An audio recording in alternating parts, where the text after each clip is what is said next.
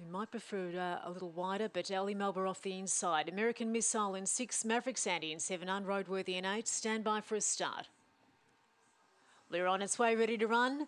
And we're off and racing at Healesville. Ellie Melba away to a good start, as was Tom for sure, as they race their way up the centre. Roadworthy's crossed the middle alongside of American Missile. Very deep there is Toyd. Driving the inside rail, it's Maverick Sandy. Going forward there from American Missile. Out deep there, Toyd. Toyd across the tracks, won.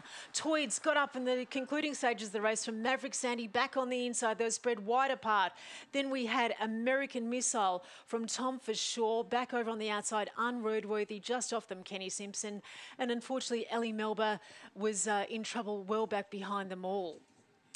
So Toyd getting up here from box 2 to take out the 5th event from Maverick Sandy, from American Missile and Tom for sure. 2, 7, 6 and 4, 16 and 87 the time. The run home in 10:25. Well, certainly a number of them were crossing there to other positions in the track as they shuffled their positions around. Be interesting to see how Ellie Melba has pulled up. She did tail them last, and the margin